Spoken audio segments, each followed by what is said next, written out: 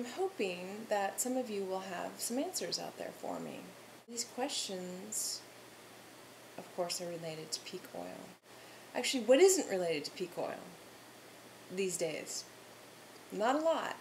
We are at $100 a barrel for oil right now, today. Might go up tomorrow, might drop. Why do you think that is? We've got the hurricanes. It could be a supply and demand issue. Demand is exponentially increasing daily. So I'm wondering, what things do you believe govern this oil price fluctuation? What sorts of things in your life do you think peak oil will affect the quickest? I'm not talking about transportation or heating your homes so much, because those are the obvious things. I'm thinking about the things that we take for granted, we don't normally think are connected to oil products, petroleum products, superfluous things or things not necessary to the project of living and surviving. I'd be curious to know how you connect the dots of peak oil and what products in our lives will be affected.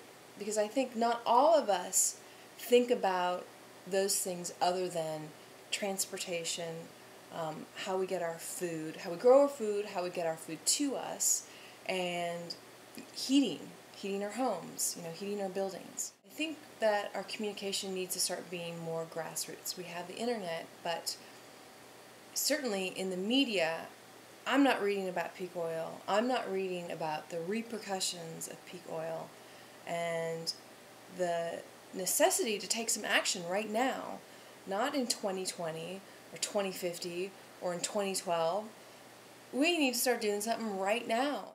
We need to tell our politicians that this is a topic that we need to be talking about nationally and locally in how we're going to set up our world for a future of less oil.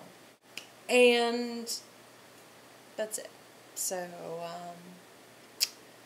great.